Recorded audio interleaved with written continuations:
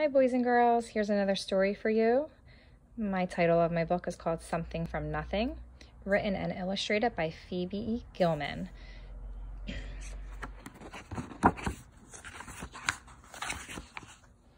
When Joseph was a baby, his grandfather made him a wonderful blanket. To keep him warm and cozy and to chase away bad dreams. But as Joseph grew older, the wonderful blanket grew older too. One day his mother said to him, "Joseph, look at your blanket. It's frazzled, it's worn, it's unsightly, it's torn. It's time to throw it out." Well, how do you think Joseph felt about his blanket being thrown out? "Grandpa can fix it," Joseph said. Joseph's grandfather took the blanket and turned it round and round.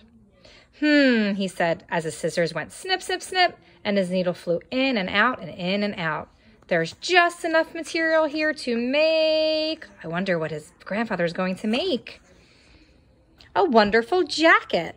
Joseph put on the wonderful jacket and went outside to play. But as Joseph grew older, the wonderful jacket grew older too. One day his mother said to him, "Joseph, look at your jacket. It's shrunken and small. Doesn't fit you at all. It is time to throw it out." Uh-oh, his mom wants to throw something else away. "Grandpa can fix it," Joseph said. Joseph's grandfather took the jacket and turned it round and round.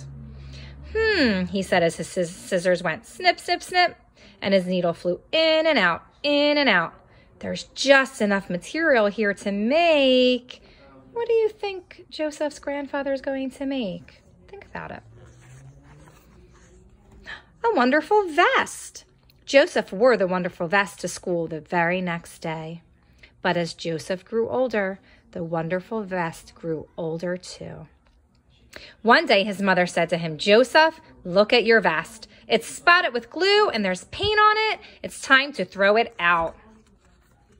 "Grandpa can fix it," Joseph said. Joseph's grandfather took the vest and turned it round and round. He said as his scissors went snip, snip, snip, and his needle flew in and out, in and out. "There's just enough material here to make..." A wonderful tie.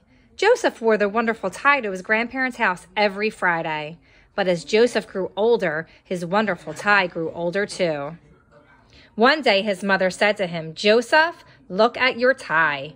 This big stain of soup makes the end of it droop.